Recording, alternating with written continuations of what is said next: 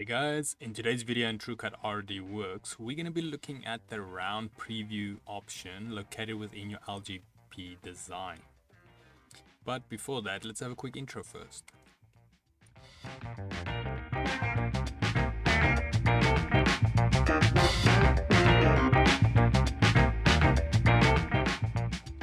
So today's video can be found on softwaretraining.co.za. We make short and easy to watch problem solving videos, and we also have daily updates. Otherwise, we had to head back in the program here. Now, just a quick reminder, this is a mini series on the LGP design, and I will also leave relevant links in the description so you guys can actually follow along.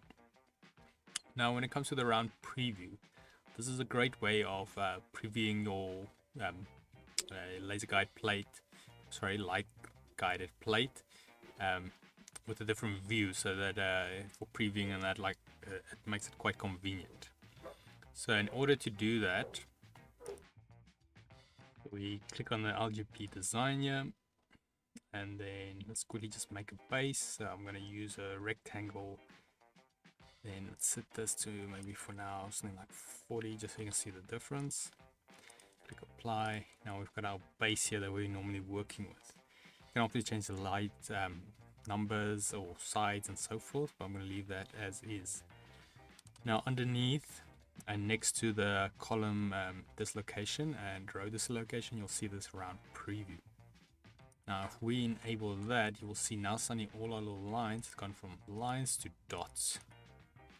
Now something to keep in mind with this, if you go to your system and you scale up, so this value, the width and the height, might lock this on, so it'll be fine. So let's make this 200, say apply, and you'll notice now suddenly the dots are way smaller, which yeah, it is something to keep in mind.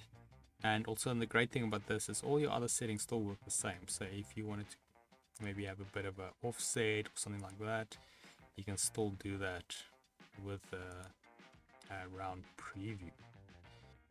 Now it's a rather simple feature, so I don't want to stay too long on it. It is basically one click and it will change the look of it.